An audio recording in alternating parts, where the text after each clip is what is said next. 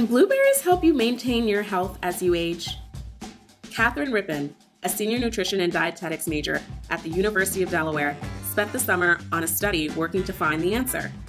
The study is examining the effects of wild blueberry consumption on heart and brain health in older Americans. The subjects are 60 to 80 years old and generally healthy. They are being tested to see if eating wild blueberries improves executive function, the ability to do things like concentrate and multitask.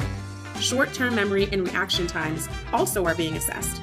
It starts with a series of cardiovascular and cognitive tests to establish a baseline.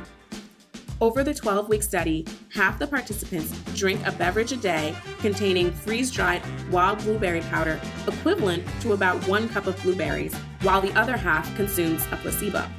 After 12 weeks, the participants repeat the test for comparing with the baseline. As results are analyzed, Rippon can be proud to have contributed to research on how we can maintain a good quality of life as we age. By 2034, Americans 65 and older are expected to outnumber children for the first time in U.S. history.